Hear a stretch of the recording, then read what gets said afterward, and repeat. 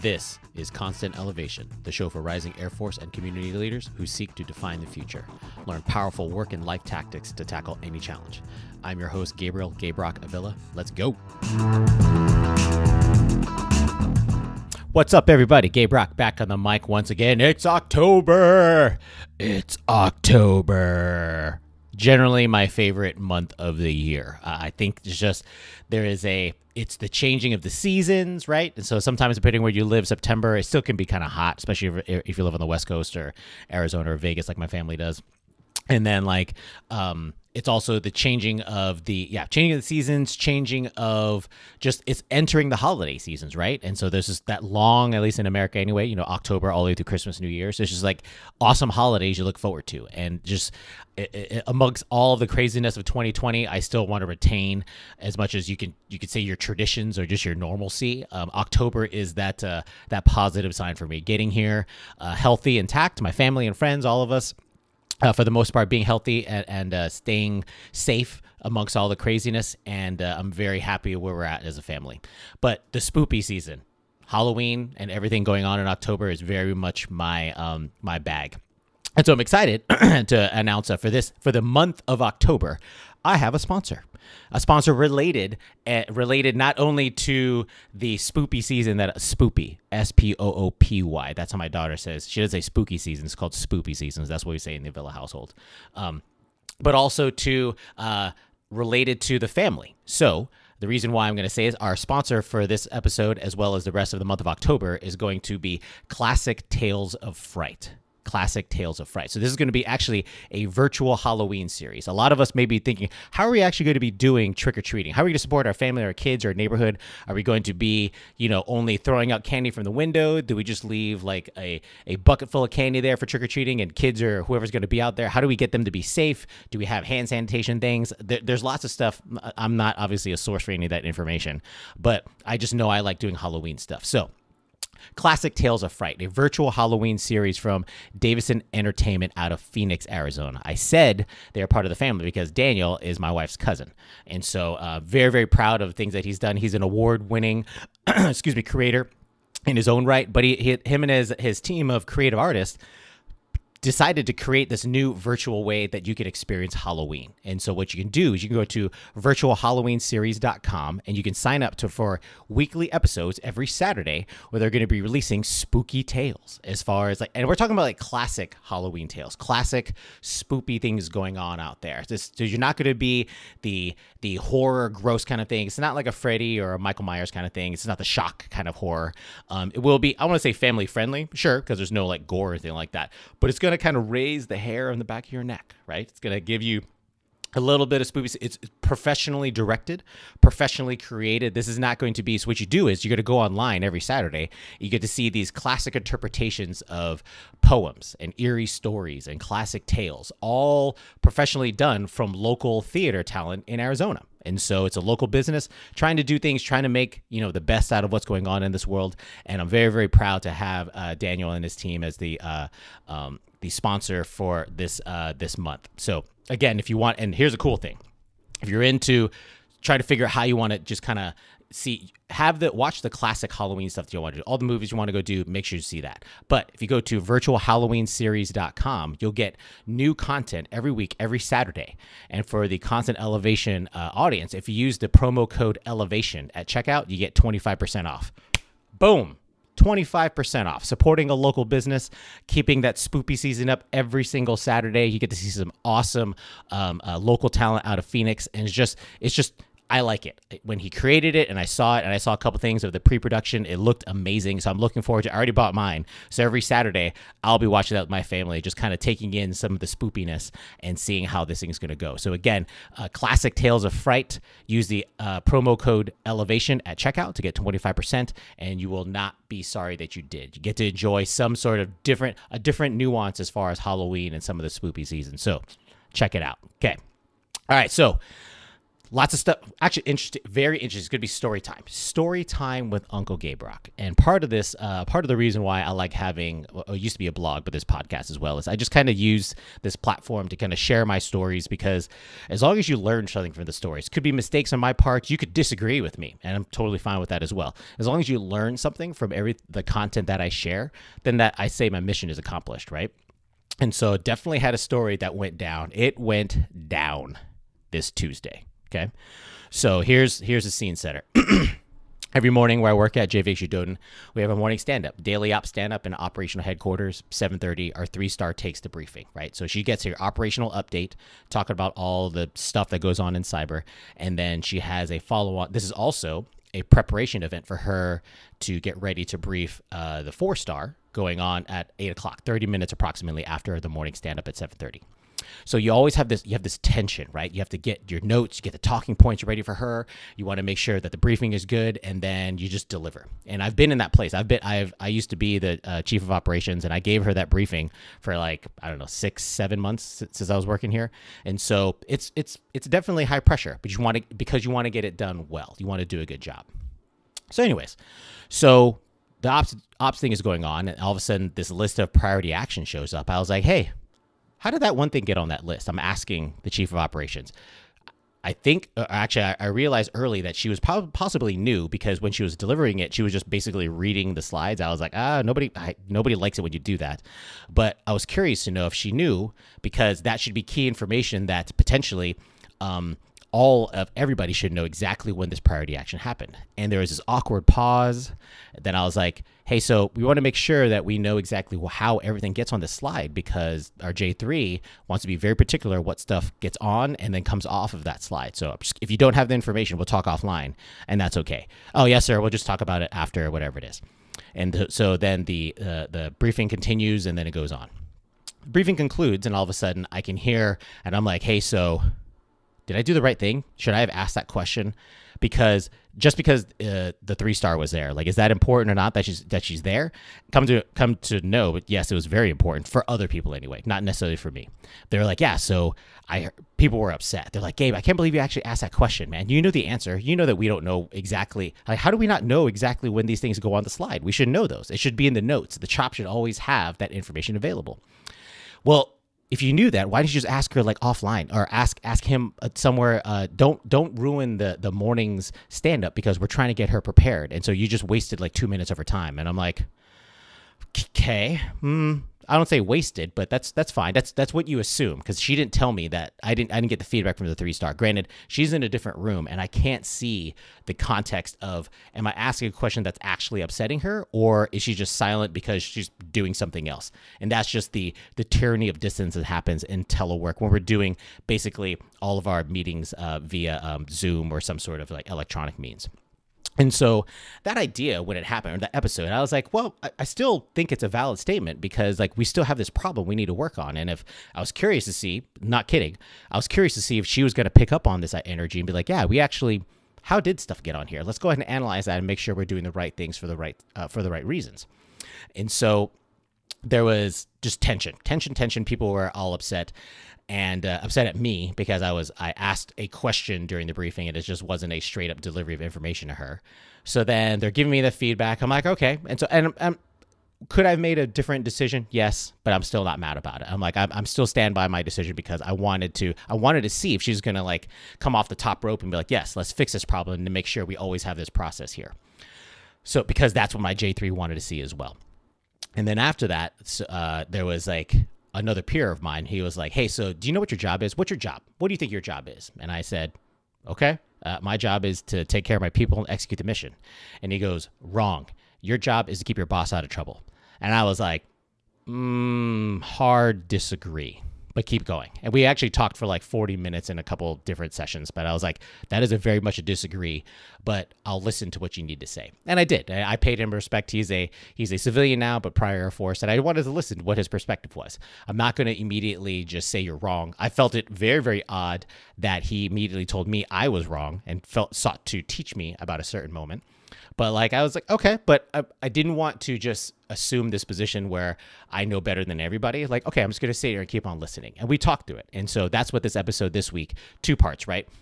What exactly is it about me? Did I make the right choice or not? Right is a strong word. Just my analysis of why I'm okay with talking about things in front of leadership. And the second part is, what is my job, and the interaction that we had. So that first part, right? The idea of what I came to, what the further conversations, I said we were talking about 40 minutes, right? He was like, we just don't want to bring stuff up in front of the boss that we know we need to work on. I'm like, why? What are you saying right now? Well, we just want to paint the good story. And I'm like, are you saying you don't want to paint the bad stuff? You only want to show the good stuff. You don't want to show anything real. Why?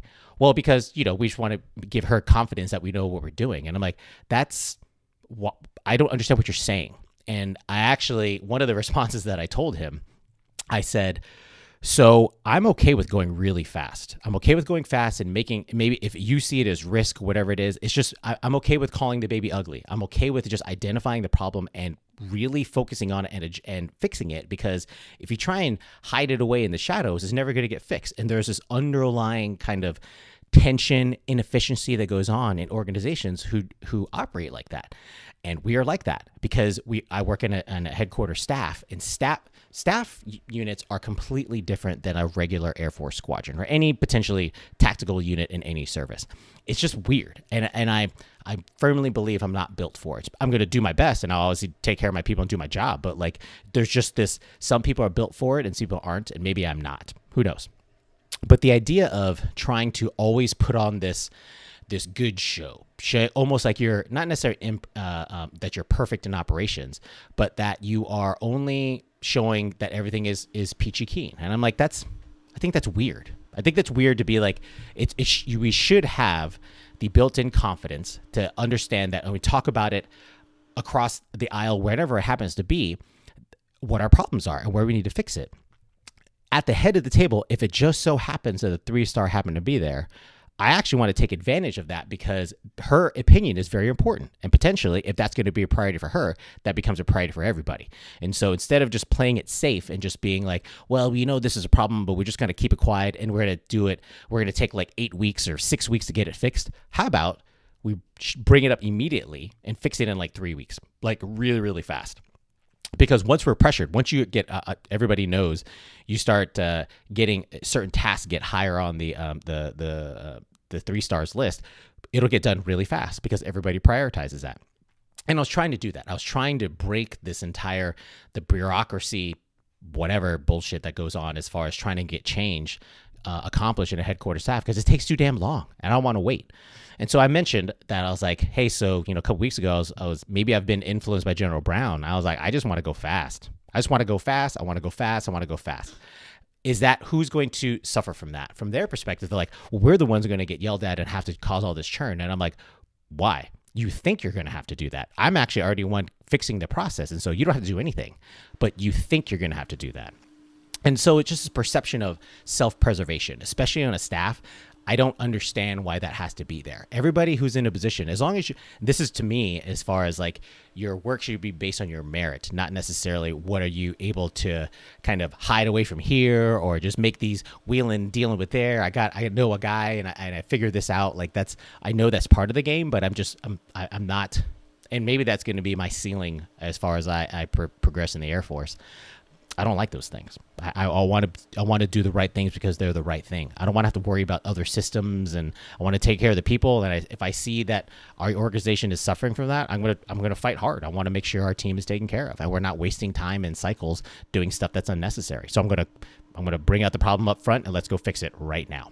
And that's potentially that's the wrong way to go. But I just know that in my heart, I can't look at myself in the mirror and feel okay if I'm not doing those kind of actions, because that's what I believe my job is to lead, is to take care of my people and execute the mission. And so that weird stuff as far as let's not bring up anything in front of leadership just kind of really caught me off guard. And I've been marinating on it for a while, and it's already passed. It happened on Tuesday. This episode is going up on Sunday, but I'm like, I just got to get work done. I can worry about it and stew on it, or I just keep on moving forward and just get the work done. And I'm choosing the latter. The second part, and I've actually posted this question, I kind of did a quick synopsis on several Facebook groups that I'm a part of, just that whole thing of what's your job to take care of my people and execute the mission? Wrong, your job is to take care of your boss. And so the answer to that question is, like any complicated leadership answer, it depends. I even said, when I mentioned it, I said, here's my thought. I said I disagreed with the person. I disagreed with that response, and I still do. I disagree with it. I didn't say he's wrong. That's a little bit of a nuance, but like I felt it odd that, and I'll call it my maturity when he said you're wrong, and then he sought to correct me, and I said, okay, I'll just keep on listening. And he kept on talking and explaining, and I distinctly sat there and made sure I was listening. I didn't try and come up with a defensive measure or whatever it is, because to be honest, I didn't feel like getting into a debate with him, because I really don't care. Not that I don't care about his opinion, I just don't care. Like I already said stuff, and I'm gonna have to suffer the consequences of whatever happens. But like the moment when he started saying, "No, your job is to keep your boss out of trouble," and I'm like, no, not the way that you said it. Like my job is actually to take care of people and execute the mission. I can do both. Obviously, this is not I posted in the Facebook thing. This is not a binary answer. It's not either or. It always is going to be some varying degree of both. But he outright said, "No, you're wrong." I was like, "That's okay. That's a very strong position, and I disagree with you." So depending on where you're at, that was some of the common comments. Actually, the most common comment that I got was, "He's wrong and you're right. He sounds like a dick." And I'm like, "No, he's a good dude. I just disagree with him." And then the other piece is, it was a thing of, well, it all depends. I mean, like depending on your, if you are taking care of the mission and your people, you are actually keeping your boss out of trouble. I'm like, yes, that's what I think, right? So if my boss's priorities and what he wants me to do are embedded in my priorities, by default, I will always keep him out of trouble. Out of trouble, it just seems like a weird thing to say. And I believe it's because we're on a staff. And on a staff, there's this weird like hierarchy, and maybe it's on a joint staff, is way more particular. There's this weird hierarchy to make sure that you don't embarrass yourself, that you always present the best foot forward and look perfect. And I'm like, you guys are going to start causing yourself to have ulcers and crap, because that's not achievable. That's not attainable. What is attainable is putting your best foot forward, trying to do the best that you can do. Are you going to make mistakes? Sure. Laugh about it, own it, and then move the fuck on. Like, who cares?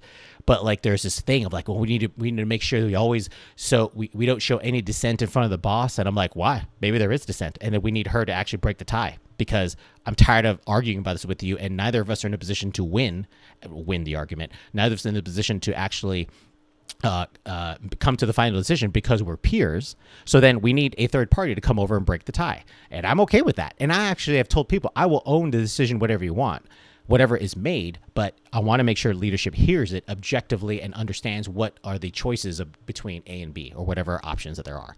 But other people are not ready for that. They don't want to just necessarily have that. They maybe see it as a confrontation. I'm like, if you do your homework and have your shit together, you shouldn't be afraid. You should be able to stand on your own 2 feet. But I bet, depending on how much research you've done, how much work you've had, and how many other people agree with you, bet money I'm going to come to that fight prepared. Because if I'm willing to get to that level where I need to bring in front of leadership, it's not just me. It's not like a hubris thing where all of a sudden I'm like, oh, I just want to win for the sake of winning. Like, no, there's other people that are echoing. I'm trying to be, there's a, I found it very flattering when someone said it, but there is a,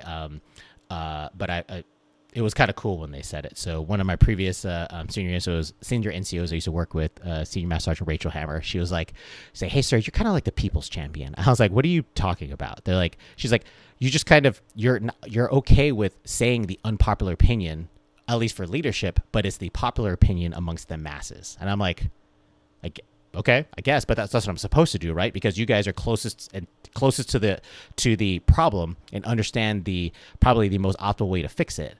And she's like, yeah, but you are also at that level where you're amongst the political things and other influence decisions that may or may not go with the logical decision. It goes for a different decision. And you always advocate for us. And so we really appreciate you kind of going for that. And I was like, oh, that's cool. I never saw it like that. You guys are telling me that this is the best way to do it. I believe in it. Therefore, it's my job to go champion that. And I do it to the best of my ability.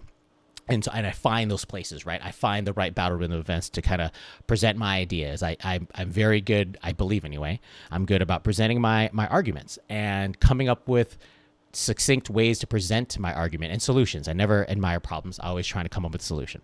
So other people are not willing to have those confrontations, and I am. And I'm okay with that, because I want to move fast. I want to constantly elevate the team and make sure that we're doing things for the right reasons.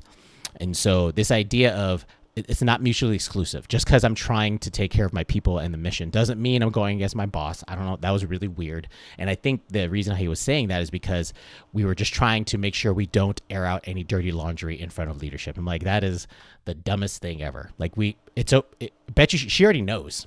Our 3-star knows where the inefficiencies are, and like she has other things she's trying to take care of, and she expects us to take care of it.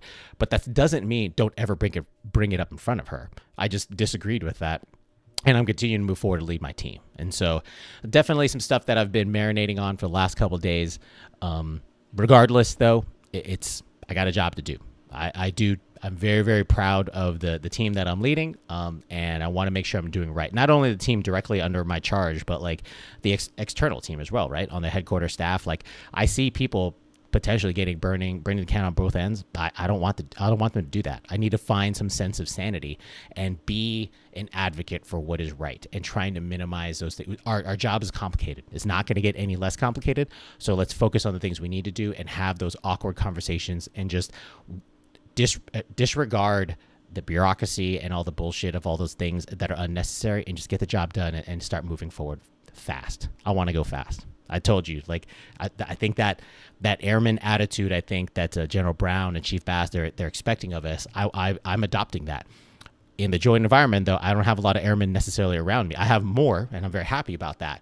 But I'm okay with being that different person amongst the staff that carries himself a little bit differently, mentally and all that kind of stuff. But like, here's the way we need to do it.